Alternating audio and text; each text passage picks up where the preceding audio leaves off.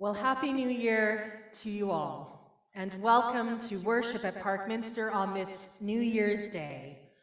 This community of faith is made sacred by generations of tears, laughter, silence, and song.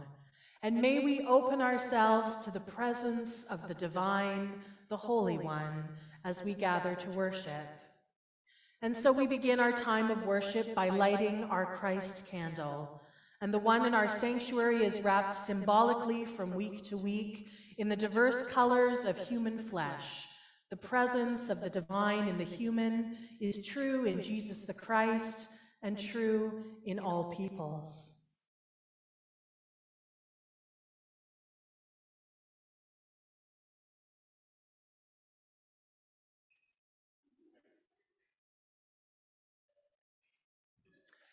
And so may the light of this Christ candle shine on the Christmas story deep in our hearts. And let us continue our time of gathering with our land acknowledgement and statement of welcome.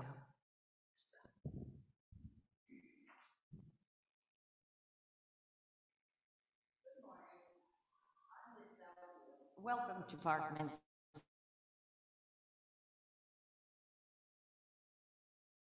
acknowledgement and our statement of welcome. We begin our service with gratitude and respect as we remember together that this land, this planet is sacred. We are on holy ground. Earth is our only home, and we are connected with all who live here. In every season, the earth offers us wisdom. We give thanks for the gift of clarity that winter brings. In the starkness of the leaf-stripped landscape, we become aware of what we did not notice before. On bare branches, chickadees perch to feed on sumac berries. Animal tracks leave stories in the snow. There is silence here too, an offer of deeply needed rest and summons for reflection.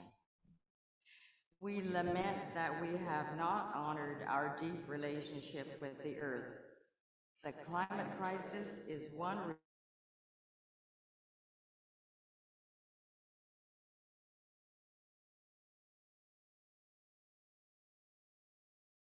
the Haudenosaunee, Chinotan, and Anishinaabe have cared for and shared this land for millennia.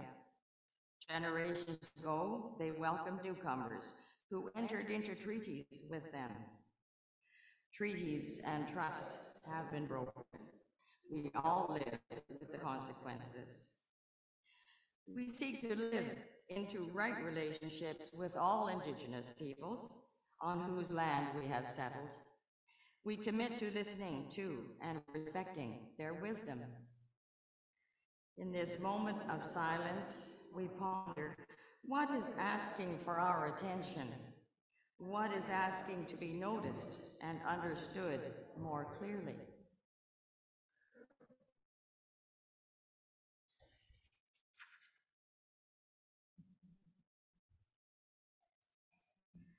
Seeking true community, we welcome all who have no church home, need strength, and are seeking deep meaning. Welcome to those who have doubts or who do not believe. Welcome to those whose faith is sure, and to those who believe, but who are asking large questions. Welcome to visitors and to familiar friends. Welcome to grandparents, to mothers, fathers, youth and children, couples and single people. Welcome.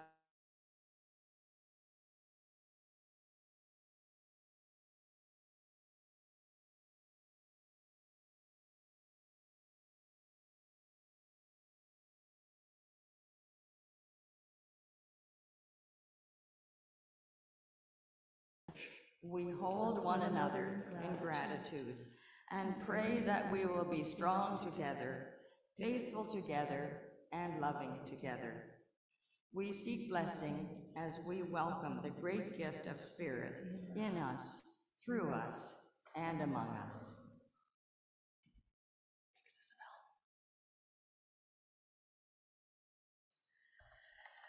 Well, good morning once again. I'm just going to touch on some announcements that we have for this morning. And for those who are online, you are noticing a little bit of choppiness. We are having a little bit of internet streaming issues, so we apologize. Hopefully we will stay connected. Reverend Joe and Melanie are both on holidays at the moment, but they will be back this coming Tuesday, January the 3rd. If you have an announcement you'd like to share this morning, you're welcome to come up to the lectern, and if you're with us online and you'd like to share an announcement, just type announcement in the chat and we'll see if we can let you share it that way this morning as well. Our service this morning is a celebration of the music and stories of Christmas and Epiphany, which is actually the story of the wise ones visiting Jesus and his family. So I hope that you're ready to sing, and for those in the sanctuary this morning, I hope you're ready to sing nice and loud, and it's a lovely chance to sing some more of the beloved Christmas and Epiphany carols and hymns together today. For those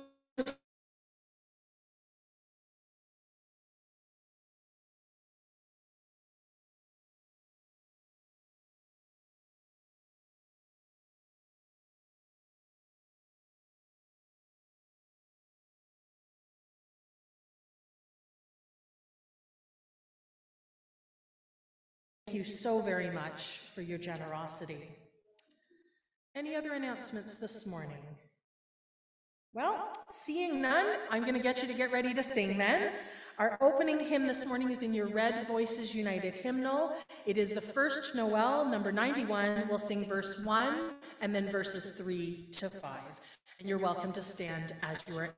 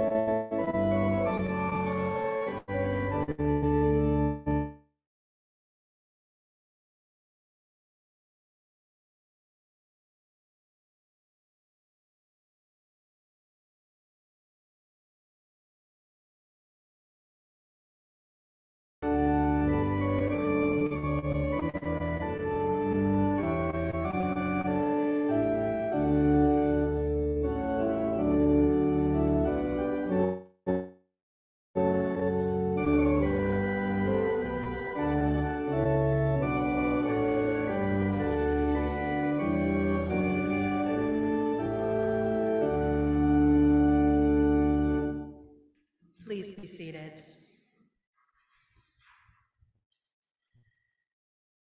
As we hear music and stories from our faith tradition and listen for the word of God within it, let us prepare ourselves with prayer.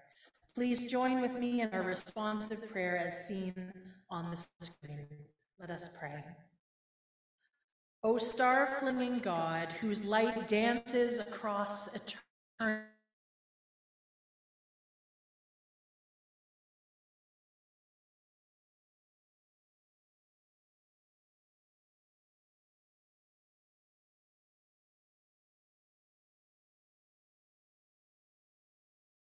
but not yet present. Reconcile us to you and to ourselves, that our living might be reconciling. As often we pray, with news that is good, with hope that holds, with truth that transforms, with a word tailored to this trail we're on. May the word of your grace guide our steps like the sun by day and the North Star by night, as we travel into the gift of this new year. Amen. The hymn that we're about to sing together was originally called The Friendly Beasts, and it probably originated in 12th century France. Sometimes it's known as the Donkey Carol or the Gift of the Animals. This song is unique in that each of the animals sings to the newborn Christ child in the first person, offering a gift to comfort him. We call it Jesus, Our Brother in our Red Voices United hymn book, and we're going to stand and sing that together now, number 56.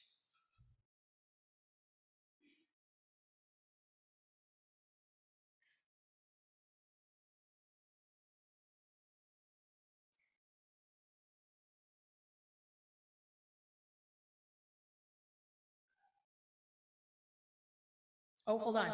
Neil's not here. Okay, you're good. Yeah, I was just standing here. Talk amongst yourselves. How was your Christmas? What'd you get? Hope you had a nice New Year's. Would do me well to pay attention. Sorry, Neil, didn't realize. It's okay. The photocopy's working. Oh, yay. Okay, we're on number 56. I got you. Okay. All horses, right? We were just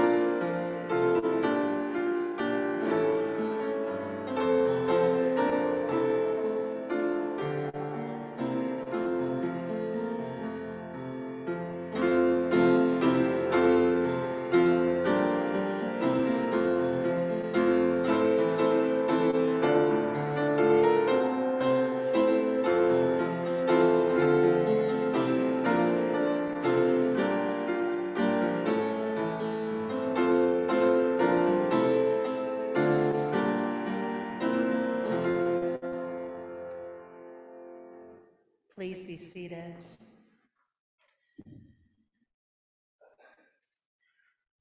William Chatterton Dix was an insurance salesman, but at the age of 29, he was bedridden for many, many months due to a near-fatal illness. During this trying time in his life, William began to write hymns. And the most memorable and well-loved of his songs is the Christmas carol, "What Child Is This?", which is sung to the melody of the traditional English folk song, Greensleeves. The lyrics of the carol are taken from a poem written by him called The Manger Throne. And so we will join together in singing "What Child Is This?", number 74 in the Red Voices United Hymnal.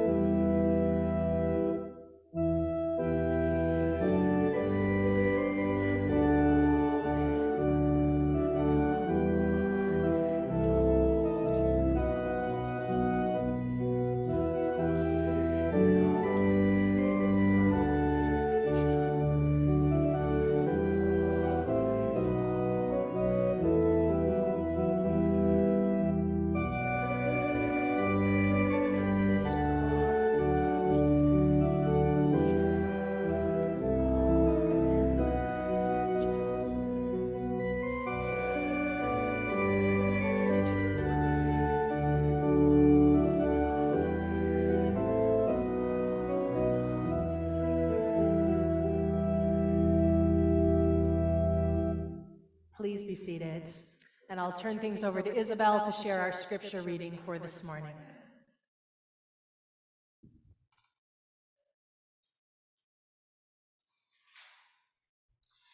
The reading from our faith tradition this morning is from the Gospel of Matthew, chapter 2, verses 1 to 12.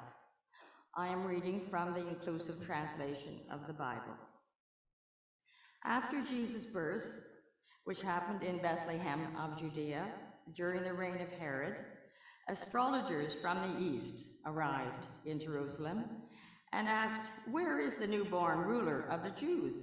We observed his star at its rising and have come to pay homage." At this news, Herod became greatly disturbed, as did all of Jerusalem. Summoning all the chief priests and religious scholars of the people, he asked them where the Messiah was to be born. "In Bethlehem of Judea," they informed him. "Here is what the prophet has written. And you, Bethlehem, land of Judah, are by no means least among the leaders of Judah, since from you will come a ruler who is to shepherd my people Israel." Herod called the astrologers aside and found out from them the exact time of the star's appearance. Then he sent them to Bethlehem after having instructed them, "Go and get detailed information about the child. When you have found him, report back to me, so that I may go and offer homage too." After their audience with the ruler, they set out. The star which they had observed at its rising went ahead of them until it came to a standstill over the place where the child lay. They were overjoyed at seeing the star, and upon entering the house, found the child with Mary, his mother. They prostrated themselves and paid homage. Then they opened their coffers and presented the child with gifts of gold, frankincense, and myrrh. They were warned so they went back to their own country by another route. This is good news for all who need it. May we be blessed with a deep need for grace.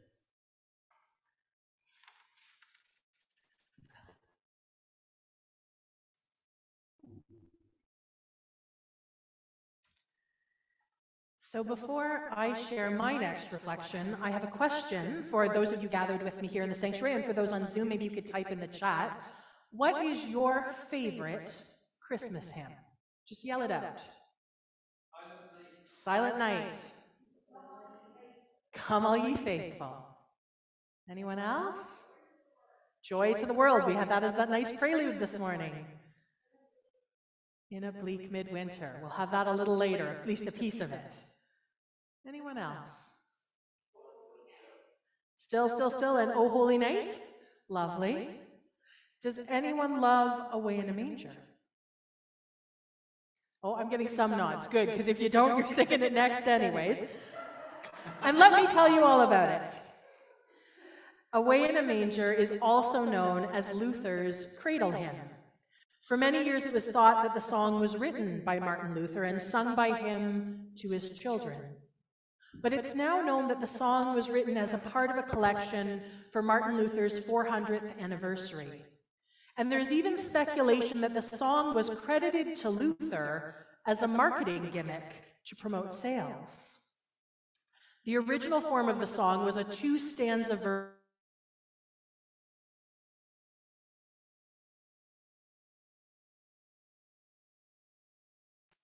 The actual author or writer of this song has been lost to history. The song, with its simple and easy-to-remember verses, has survived, though. The song has roots in early 1880s America, and the first known publishing of the song was in May 1884 in the publication The Myrtle. So we will join together in singing Away in a Manger, number 69 in Red Voices United.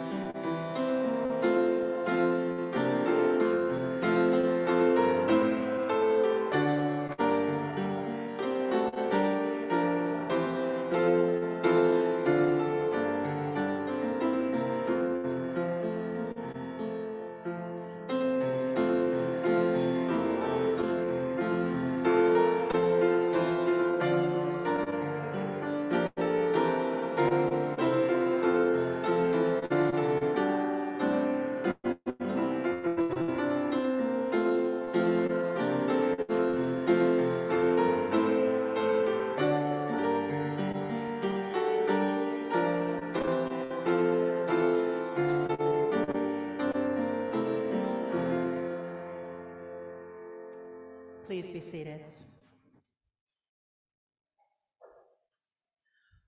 Week after week, we are invited to share our gifts in a variety of ways.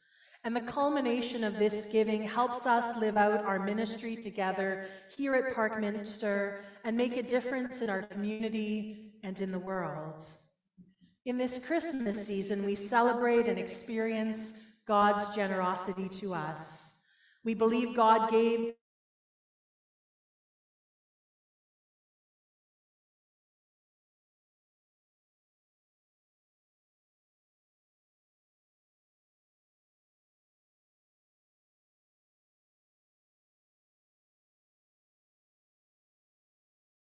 is also at the core of our being, and we see this each and every week. And so let us bring our gifts before God with thanks.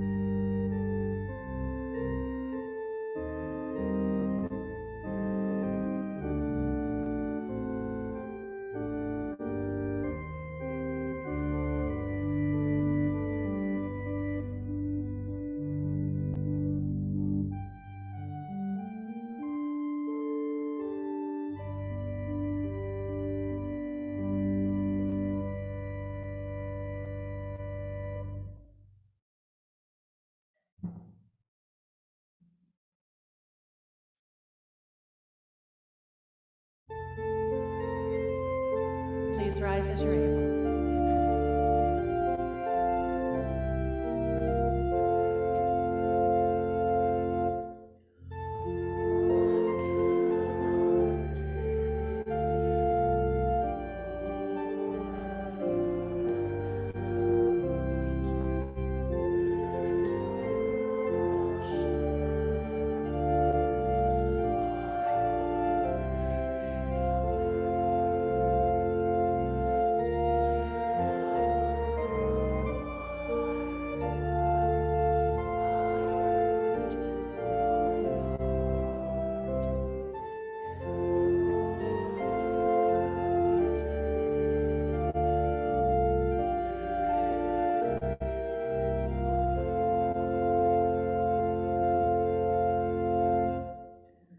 Friends, thank you for your faith and the ways that it leads you to generously give of your time, talent, and treasure. Let us bless what we offer. Let us pray. Holy One, we give of ourselves for the same reason that you offer yourself, to touch lives, to care for those in need, to lift up the brokenhearted, and to bring comfort to those in need of care. May our giving bring hope, peace, joy, and love to all people. As we share and give, may your love be revealed in our lives, in the lives of others, and in the world. Amen.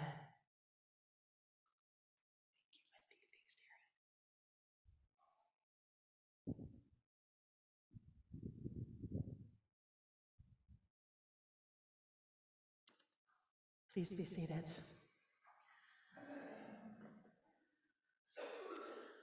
So I have another question for you this morning. For all you in the sanctuary, you didn't realize how interactive this was going to be. I did learn online that someone loves Angels We Have Heard on High. So we've talked a little bit about Christmas hymns that we'll often sing here in church, but there are plenty of Christmas songs and carols that one hears throughout this season. So now I want to move away from the hymns, and what is one of your favorite Christmas carols or songs? Anything goes. Last Christmas by George Michael. Thank you. Peace on Earth? Peace on Earth. Anyone else? No one's going to give me Jingle Bell Rock, rocking around the Christmas tree. All I want for Christmas is you. Can I tell you, mine's, what is it? I want a hippopotamus for Christmas. 1 year we're singing it, Neil. 1 year. Terry. Fairy Tale from New York by the Pogues. We should do a whole Christmas service on those. But, well, I'm going to talk about another one this morning. The song Good King Wenceslas, I'm sure many of you know that carol. Yeah, I'm seeing some nods. Well, believe it or not, it has no connection to Christmas whatsoever. The story told in the carol actually takes place on the day after Christmas, on December 26th. We call it Boxing Day, but it's also the feast of St. Stephen. Written in 1853 by the Reverend John Mason Neale, they were inspired by the life history of Wenceslas I, who was the Duke of Bohemia, now the Czech Republic, from 921 until his assassination in 935. Following his death, Wenceslas was canonized as a saint due to his martyr's death, as well as several purported miracles that occurred after his death. Revered for his kindness to the poor, he is the patron saint of the Czech people and the Czech Republic. This Christmas carol tells the story of a king and his page on a journey as they brave the harsh winter weather. One night, on the feast day of St. Stephen, they observe a poor man collecting wood. Wenceslas asks his page to find out where the poor man lives and to gather meat, drink, and firewood so that they can bring it to his home. During the journey, the page is about to give up with the struggle against the cold weather. But Wenceslas tells his page to follow in his footsteps. Miraculously, as the page steps into the king's footprints, he feels the warmth of the king's generosity emanating in the snow and is able to go on. Now, although it doesn't reflect the inclusive language of today, this traditional Christmas carol has a message of kindness, generosity, and giving to those less fortunate than ourselves. And so may we always strive to emulate the good King's example, not only on Christmas, but every day. The lyrics to this carol will appear on the slides here in the sanctuary, and we will remain seated for this hymn.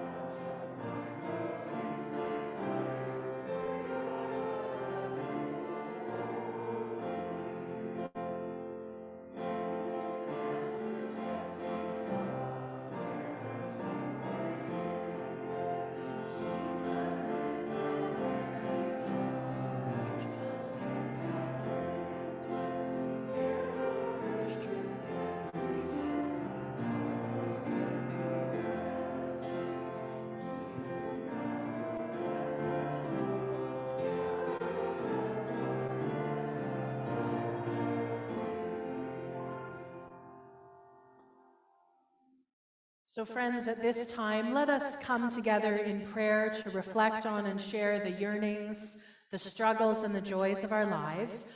And if you have any blessings or concerns that you would like to share with us this week, if you're here in the sanctuary, Isabel is going to kindly come around with a handheld mic, and you're welcome to share a joy or concern in that. For those on Zoom, you're welcome to type something into the comments, and I will share that on your behalf. Thanks, Isabel, for your help. I have a number of prayer requests and concerns to share. The first, of course, we continue our prayers for Linda and Greg King, for Sarah King, Kingsley Leo, and Ava Fondong on the death of their father, grandfather, and Opa, Ike Tilma. We sent a prayerful support out last week, and Ike's life will be celebrated in Peterborough on January the 7th. And we send our love and prayer to all of his family and friends at this time. I'm also very sad to share the news that Bob Wynn passed away last Thursday evening.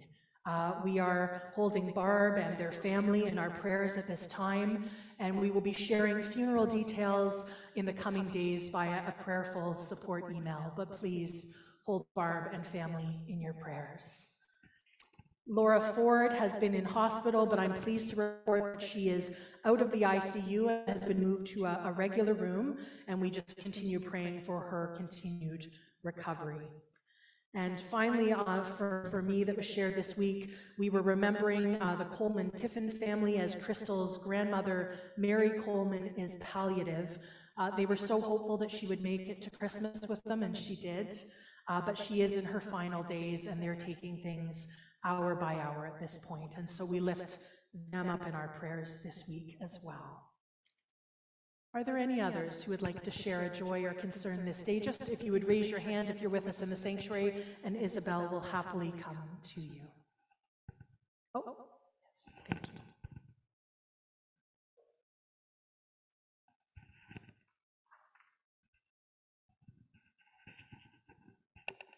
I'm happy to, it's on. I'm happy to say that my father's girlfriend, Doris Lemon, actually made it home for Christmas while she's still in a bed. She's getting care, but she is no longer in the hospital, which is a blessing. Thank you. Oh, wonderful. Thanks for sharing that, Sarah. Anyone else? Oh, yes.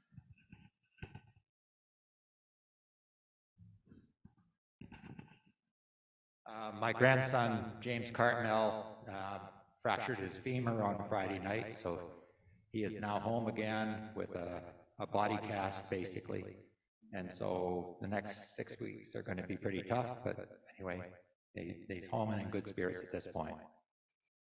Thanks so much, Bert. We'll be keeping him in our prayers, and all of you. That's a lot. Anyone else this morning have anything they'd like to share? Okay, hope that wasn't a ski accident there, buddy. No? Oh, yeah. Oh my God. Yeah, we've had a death in our family, too. Kurt and Anita Hoykert were friends of ours for the longest time. Anita died 5 years ago of ovarian cancer, and now Kurt has finally passed away, too, so leaving Carmen and Marlon on their own at a young age, like they're only 35, and lost both parents now. So let's pray for them. Thank you. Thank you. We'll certainly be holding everyone in prayer. Thank you.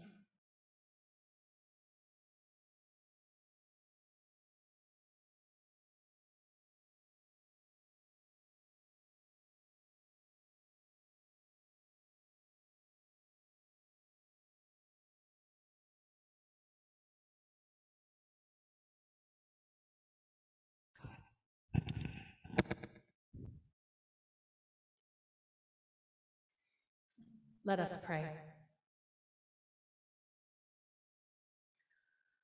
Holy One, we gather before you in prayer, celebrating your presence and your light in our lives and in the world. The old year has ended, and a new one lies before us. A new year full of promise, hope, and potential. As we enter into this new year, We pray that your grace will be upon all nations, all peoples, and all of creation, leading us in love, peace, and joy. We pray that your guidance and wisdom will lead us into this new year and encourage us to live in peace, respect, and curiosity with one another, and that your Spirit will enliven us as we grow, learn, and work together. In the midst of our holiday celebrations, we hold before you those who suffer alone this day, those who ache with pain or hunger, those who tremble in fear or anxiety, those who feel empty and unfulfilled, and those who feel unloved and unwanted. We pray for all who are touched by conflict and war. We hold before you all who live in refugee camps, all who live in foreign lands, and all who are homeless and struggling on the streets. May your presence and your peace surround all who are in need. We pray for particular people, Holy One. Each of us knows someone who is ill, someone who is grieving, someone who has lost hope, someone struggling with unemployment, someone who is alone.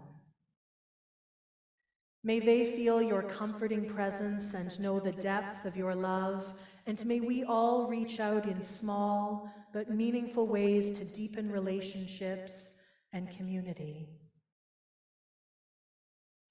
Fill us with your grace and strength and comfort, and hear us as we lift our joys and concerns to you in the silence of our hearts.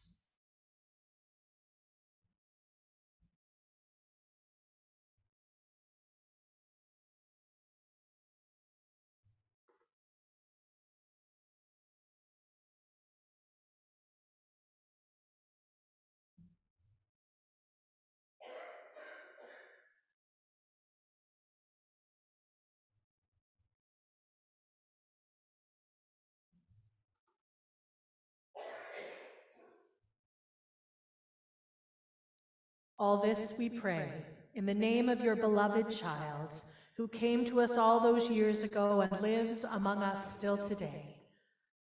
Amen. Well, as we move towards our closing hymn this morning, I have another story. Like many spirituals and folk songs, the origin of Go Tell It on the Mountain is not fully known. It is believed that the song likely dates back to the mid-19th century, but spirituals were passed from plantation to plantation orally, disseminating the songs without sheet music, let alone recordings, which makes them difficult to date accurately. The person responsible for making a Christmas classic out of Go Tell It on the Mountain is a Nashville-born collector of spirituals named John Wesley Work, Jr. He combined his passions for history and music into his search for African-American spirituals with the help of his brother Frederick Jerome Work and his wife Agnes Haynes. He compiled their findings and published them in publications in 1901 and in 1907, which featured the first publication of Go Tell It on the Mountain. In 1963, folk trio Peter, Paul, and Mary rewrote the song, releasing it as Tell It on the Mountain. Now, protest song was nothing new to Peter, Paul, and Mary, and Tell It on the Mountain is no exception. This version eliminates the nativity from the lyrics, replacing it with an excerpt from Moses in Exodus, "Let my people go," a thinly veiled comment on the civil rights movement of the early 60s. And it's interesting to note the way that Peter, Paul, and Mary took a spiritual, a song from a genre rich with African-American history in cultural resistance and inner strength. They reworked the lyrics, adapting it into a song in solidarity with the mid-20th century struggle for civil rights. Our closing hymn this morning is found in Voices United, number 43. We will sing Go, Tell It on the Mountain.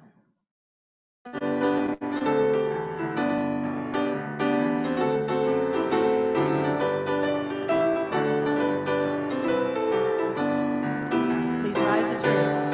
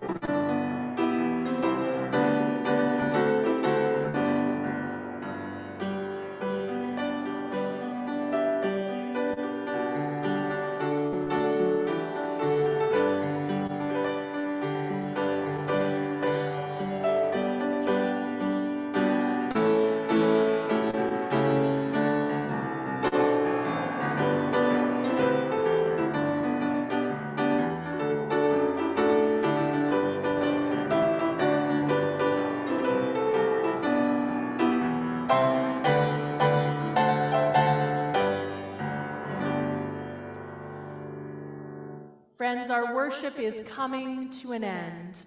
And as we move from this season of Christmas into the season of Epiphany in the days ahead, may we remember that the light now burns in each of us. And so go as light bearers to the world, loving as Jesus loved. And as we go forth into this new year, may the Holy One be thou a bright light before us, a guiding star above us, a smooth path below us, a kindly shepherd behind us, today, tonight, forever. Thanks be to God. Amen.